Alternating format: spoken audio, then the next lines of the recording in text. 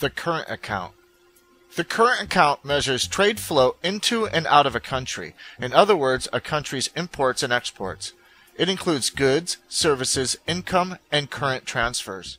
Goods include general merchandise, goods used for processing other goods, and non-monetary gold. Services include transportation, business services, and tourism. Income includes interest and dividend payments from investments made into other countries and from investments foreigners make into the country. Current transfers are things like donations, grants, and aid. The largest part of the current account is the balance of trade. The balance of trade is the difference between how much a country imports versus how much it exports. If a country is exporting more than it is importing, it has a balance of trade surplus. However, if a country is importing more than it is exporting, it has a balance of trade deficit, or simply a trade deficit. When a government, company, or person invests money into a foreign country, for instance if they buy a bond from a foreign government or some stock from a foreign stock market, the interest or dividend they receive is money coming into the country, which adds to the current account total. When a foreign government, company, or person from another country invests money into a foreign country, for instance if they buy a bond or some stock, the money that is paid out in interest or dividend payments leaves the country, which subtracts from the current account total. To calculate the current account balance, you take the total amount of money that comes into a country from exporting goods, and add to that the money that comes in from dividend and interest payments from investments in foreign countries. And add to that the money that comes in from grants and aid. Then you take that total and subtract the money that is paid out from importing goods and services. You subtract the interest and dividends that are paid out to foreigners that are investing in the country.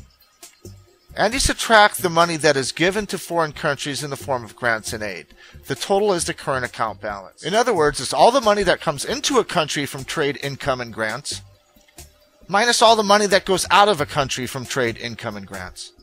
Because it is the largest section of the current account, usually current account surpluses and deficits come from the balance of trade section of the current account. If the country has a current account surplus, it is exporting more than it is importing.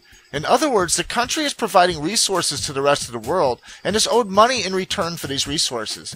This means the country is a net lender to the rest of the world. If a country has a current account deficit, it is importing more than it is exporting. This means it is borrowing resources from other economies to meet its domestic consumption and investment requirements. Traders should pay attention to efforts taken to reduce current account deficits and particularly balance of trade deficits.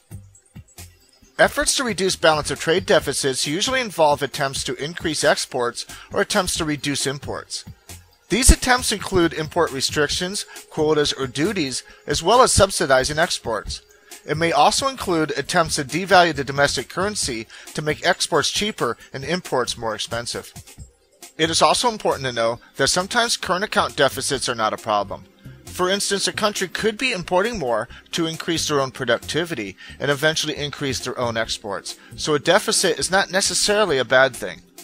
It is important to understand what is causing a surplus or deficit. Simply stating that a country has a balance of trade surplus or a balance of trade deficit is not enough. One must study both what caused the surplus or deficit and what action, if any, is being done about it. Looking at a country's current account can give great insight not just to the level of trade going in and out of a country, but also which sectors in a country are most affected by this trade. Fundamental traders will benefit greatly by familiarizing themselves with the general details from the current account from each of the currencies that they trade. I'll cover this more in this section on specific characteristics for each currency. So that's the current account. In the next section, we'll cover its counterpart, the capital account, which measures capital flow into and out of a country. See you then.